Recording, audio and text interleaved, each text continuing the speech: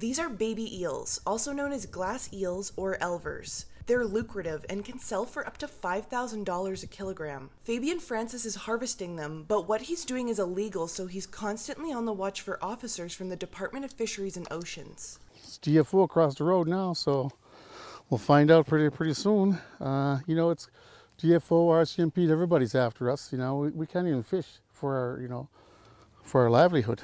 Some Mi'kmaq communities are harvesting elvers under a government-approved management plan, but Francis is from the Eskazoni First Nation, not one of those who've accepted the government's plan.